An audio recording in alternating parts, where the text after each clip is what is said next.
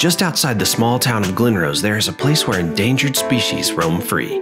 A place with a goal to keep a safe space for these animals to live, and to teach people just like you along the way. Because when we teach people to love the nature around them, it won't just breed more animals, it will breed compassion for all kinds.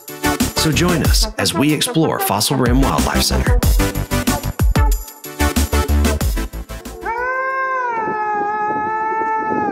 So far, we've shown you different animals viewable from the self-drive portion of the park. But did you know that we have a behind-the-scenes area? Well, this area is only accessible by a tour van and has species that need a more quiet lifestyle. This area of the park is the home of 3 wolf species: the Mexican gray wolf, the maned wolf, and the red wolf. Each deserve their time to shine, but the red wolf is in need of as much help as they can get. First, I wanted to ask you, how many different wolf species are there in North America?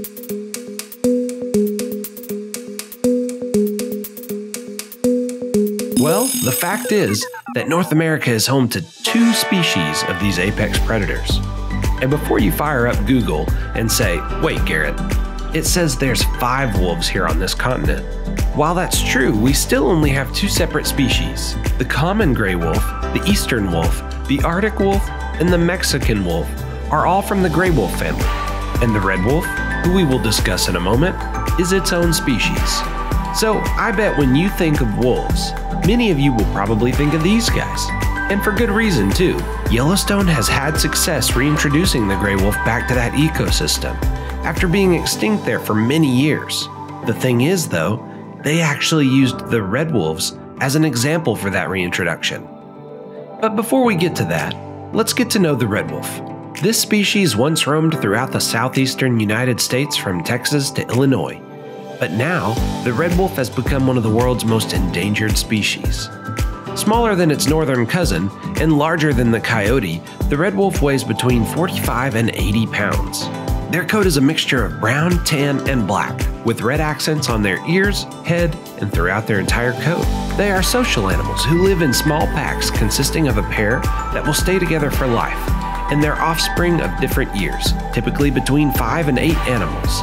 And mothers will give birth to 4 to 5 pups on average in April or May. These wolves have a very shy and timid personality, tending to stay clear of human activities.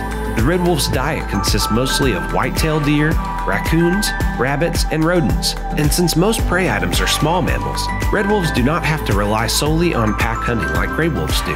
By the 1960s, the red wolf's habitat was continually being destroyed, and with the start of government predator control programs, they were killing them off.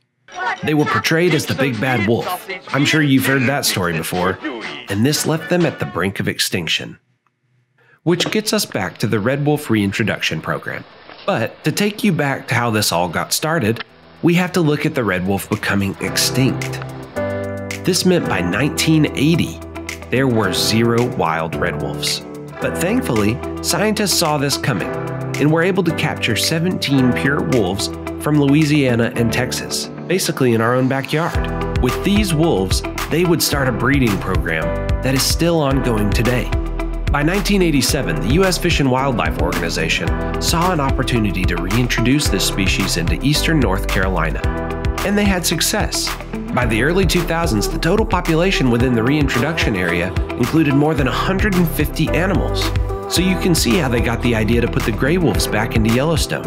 And for many years, it looked like both programs were a success. But more recently, the red wolves' problems have come back. Part of the problem is coyote-red wolf hybrids.